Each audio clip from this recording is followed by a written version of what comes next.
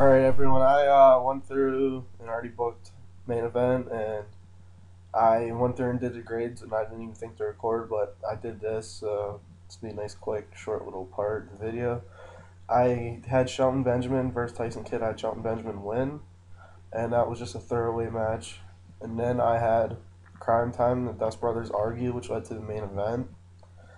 After that, I had Adrian Neville beat Heath Slater, and then next week, I think Neville's going to fight Drew McIntyre, and that'll be the end of their little feud. And then right after, I had Wyatt Family and Shield video, because the Wyatt Family tag team faced Roman Reigns and Seth Rollins tonight. And then I had a talk show with Corey Graves insulting Sami Zayn, but Sami Zayn attacks Corey Graves. And then the main event was the Dust Brothers defeated Crime Time to retain the WWE World Tag Team titles.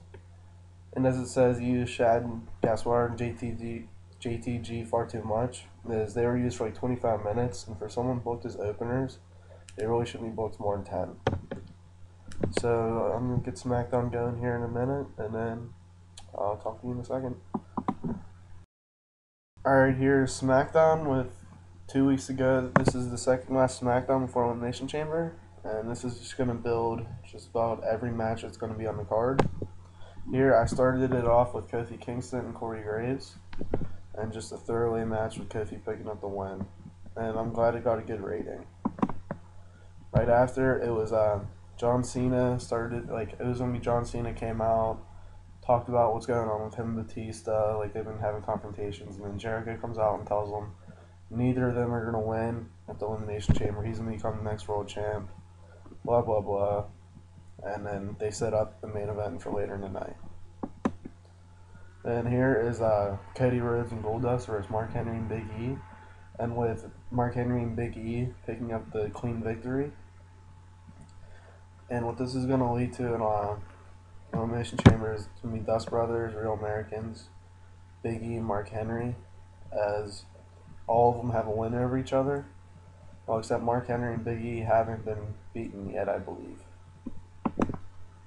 Then here is Alberto Del Rio and Dolph Ziggler. They brawl because of what happened on Raw with Alberto destroying Ziggler's Royal Rumble win, like his win celebration. And wow, that really got a really good rating. And every time you try to look at Alberto Del Rio and the entertainment thing, he doesn't like being scripted. And I feel like that's because he's very manipulative, because like his personality trait is. Because with this game, there's a lot of like personality traits, and he, for some reason, has a very negative effect on people. Right after is R-Truth jobbing out to Sami Zayn and a 5-minute short match. And this is to push Sami Zayn. R-Truth's contract is up in a month, and I'm not going to re-sign him because I just don't have any plans for him. So I'm trying to like make people most popular off him as I can. Then right after that was John Morrison versus Zara, with Wade Barrett coming out and costing John Morrison another victory. Just, Wade Barrett's still mad at John for costing him the title shot. Here's Damien Sandow and Rey Mysterio agreeing for a title match in the Elimination Chamber because of Raw. Rey Mysterio beat, who was it? I don't remember who it was, but yeah, Rey Mysterio beat whoever, and it's an IC title match in Elimination Chamber. And then here in the Shield versus the Wyatt Family, and it's a very solid match. I'm glad that both of them have excellent chemistry, both teams. And unlike me, if I continue doing this past WrestleMania, which I'm considering, I'm gonna keep the Wyatt Family together for a very long time, unless I feel like turning Bray face down the line. Then right after the match, the Shield picked up the victory there because Bray Wyatt beat Dean at Raw. So Roman Reigns and Seth Rollins beat the tag team on SmackDown. Make it even. It's like even style booking, like WWE is very known to do nowadays. And they did brawl right after the match. Here's a promo where Chris Jericho gives a promo of the Elimination Chamber opponents. And then here's Chris Jericho and John Cena's match with a hell of a rating. And if you go to the creative meeting where it's just like, and it shows people who are actually having whose like rates are declining and who's like starting towards the end of their career. John Cena is actually starting to show signs of like deteriorating. So he's not. I don't want him to be like the face of my company anymore. So like he's still gonna be an upper echelon guy. It's just he's not gonna be the focal point. And Chris Jericho won from interference after Batista.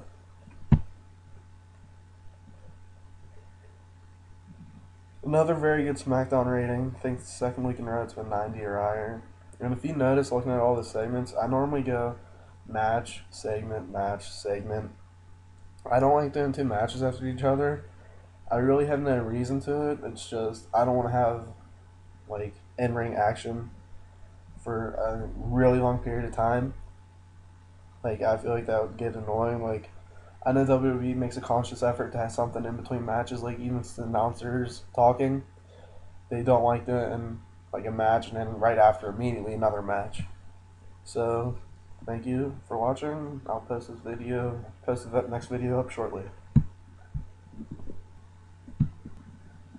Now here's what I was talking about right a minute 2 seconds ago with like these are people who in ring careers just slowing down, and if you see R-Truth at the top and like his ratings are just dropping, like free falling.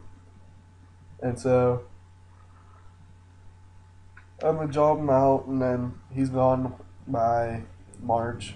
So he's not expecting him at WrestleMania. Batista, I could use him maybe the similar way they did and have him leave after Payback. Goldust, I was gonna do the Cody Rhodes and Goldust feud, but I figured someone's probably doing that on like the other Reddit challenge, and then Cody Rhodes can turn heel, and I didn't want to turn Goldust heel, as it wouldn't make sense to me. Mark Henry, actually think he's gonna retire at WrestleMania, and then here about Cena, like see his ratings aren't gonna drop right now, but like a year from now, his ratings will start dropping really fast, and I just figured I'd share that.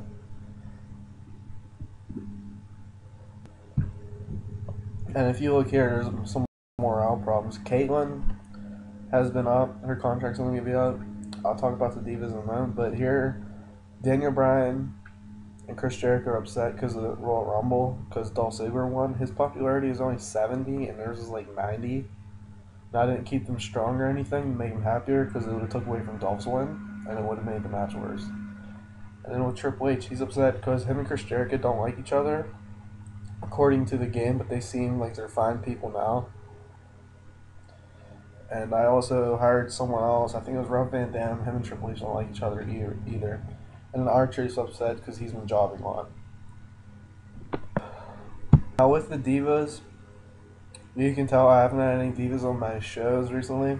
And it's not really, it's a conscious effort. I gave all of the women 3 months vacation time. And I'll probably bring them back after WrestleMania if I continue after WrestleMania. And I like didn't do that because I just didn't feel like having them because they didn't really fit. Because looking at what I have set for WrestleMania, I think I have 10 or 11 matches. 3, 6, 9. I have 11 matches set, and I don't want to, like, I don't know, I feel like a Divas match wouldn't been lost in the shuffle in my mind or something. But yeah, if I continue after WrestleMania, I will do Divas, and I'll probably get rid of some that I can't like form in ring or I don't like, and then bring some in. So down the line, we'll see about that. So this is that in this video. I will continue book the rest of the Getting Next to Raw and have that up maybe tomorrow, maybe